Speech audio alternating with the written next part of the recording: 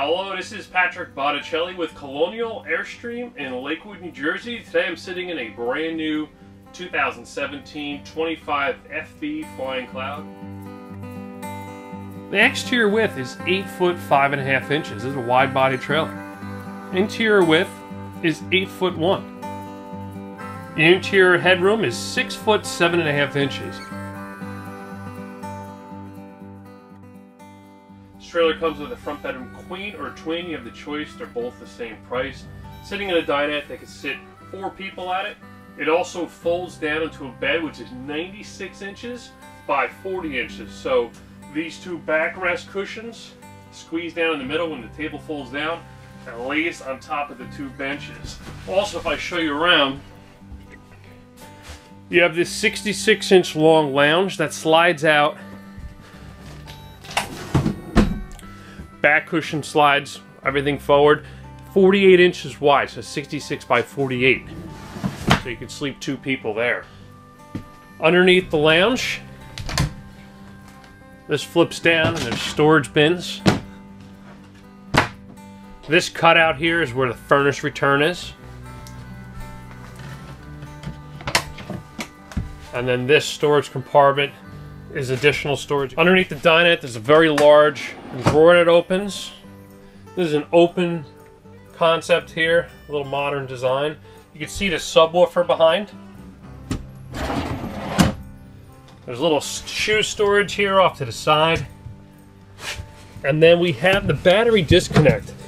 This is great because you could hit the store button and it shuts everything off in the trailer for you. There's lights outside for a porch light and a step light that illuminates the step area.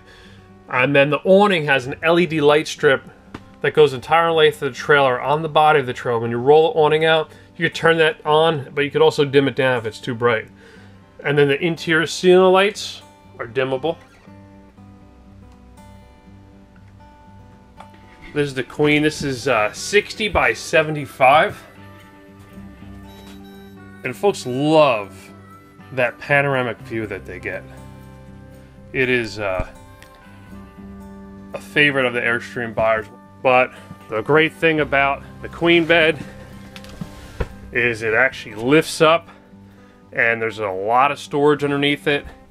You could actually reach right into your trunk area.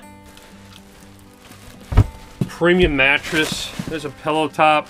Memory foam mattress, about 8 inches thick. Extremely comfortable.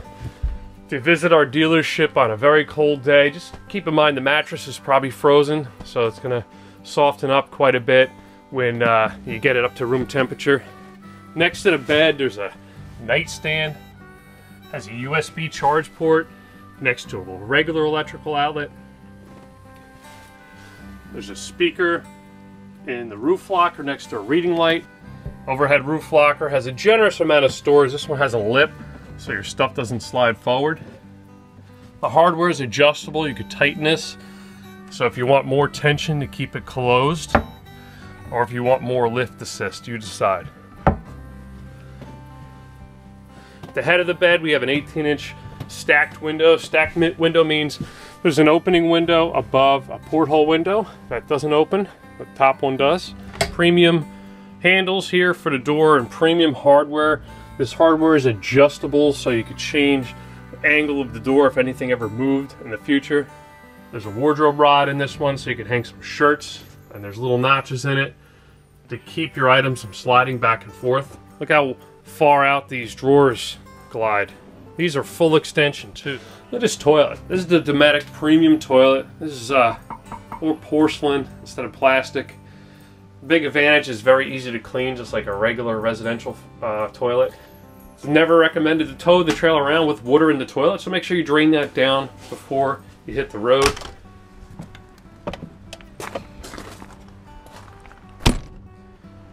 We do love the sound of the door when it closes. Very solid construction. Look at a heavy-duty hardware. You can lock the handle here, prevents it from someone unlocking the trailer. Screen doors, detachable from the main door. Swings around, this fills the gap.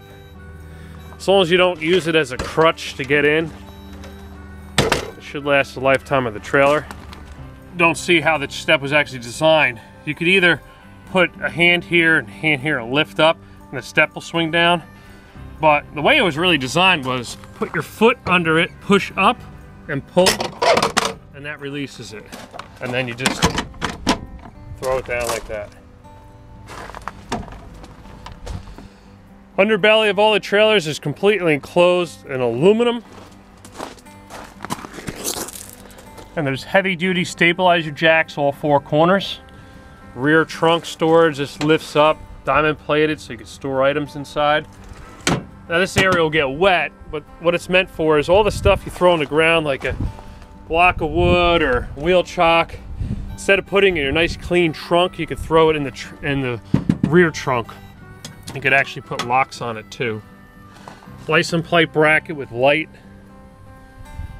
This has the optional window awning package, which I highly recommend. It has all umbrella material. And when you get it down, you just swing this over on both sides, and I'll lock it in place. And this rolls up nice and neat, and there's Velcro that keeps it up top. There's the backup camera, the wireless backup camera. We saw the monitor inside earlier. And then when the awning, all the awnings go up, they're metal wrapped and protected. This pulls out, and it covers the whole side from cap to cap of the trailer. And people say, it's pretty excessive, it goes the whole length. There's only a window here and there. What it does is it shades your shower, your wardrobe, and your refrigerator. It shades the whole side of the trailer. If you have a table here with a tablecloth underneath your awning, you want to make sure you keep it clear of this area, because this could get very hot and it could cause your tablecloth to go on fire.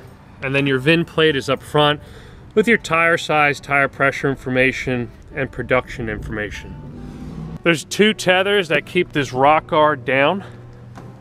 Definitely leave them down on a windy day. You keep these on a windy day. And when you're towing, you don't want those loose. Once you get to your desired height, you can lock this knurl knob in place and keep it even, put it on both sides on.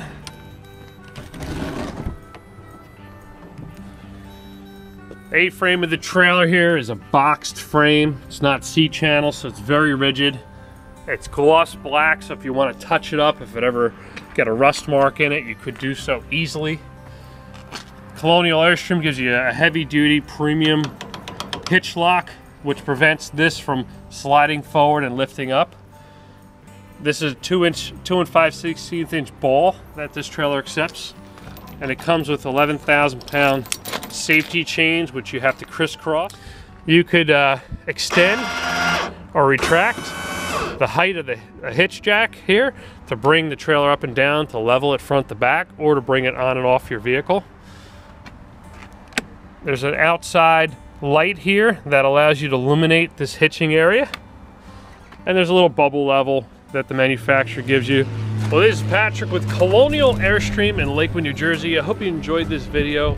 Please like this video, comment, share, subscribe. I'd love it. I'll see you soon.